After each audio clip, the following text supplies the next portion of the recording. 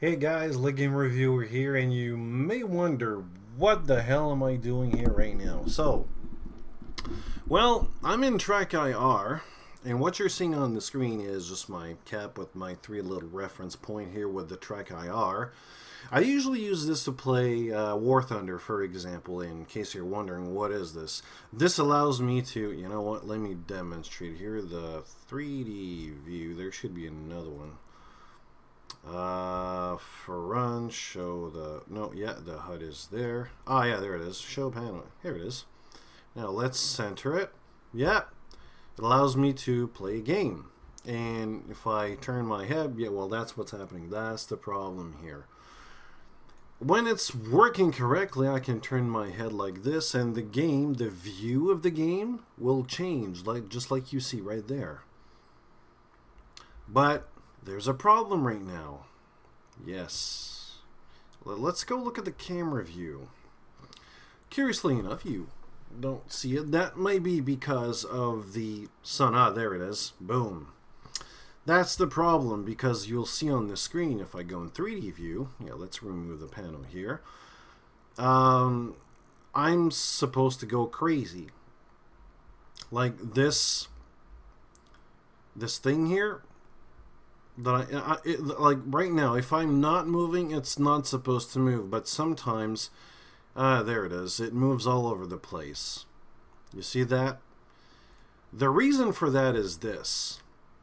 It detects one of the points or two of the points, and it moves it right here, and when that happens, it has to correct itself. Now here's the thing. I'm gonna try to make it look at the sensor just to show you. This is the sensor here. So the sensor here points directly to where my window is, just in the back. Let's see if you can, I wonder if you're going to see it right there. But the window right there has enough light. Like, it's not even enough, you know. Yeah, it's not even an eye, just looked at the camera just to be sure it's properly aligned. Because of that, it's not enough. So there's a couple of solutions to fix this little problem. If you see that your head is like the view is tilting all over the place, and it's not supposed to be, sorry, well, here's a couple of things you can do. Solution number one might be to find something really dark and cover the window.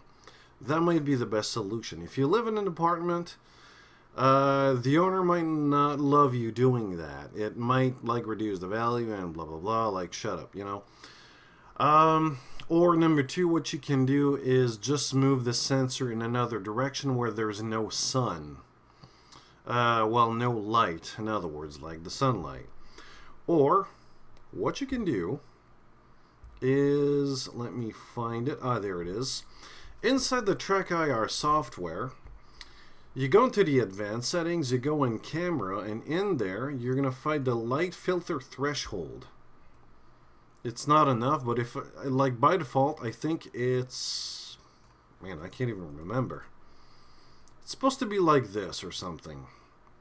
I think it's supposed to be at 100 or 30, or I'm not really sure what the number is, but you got to play with this.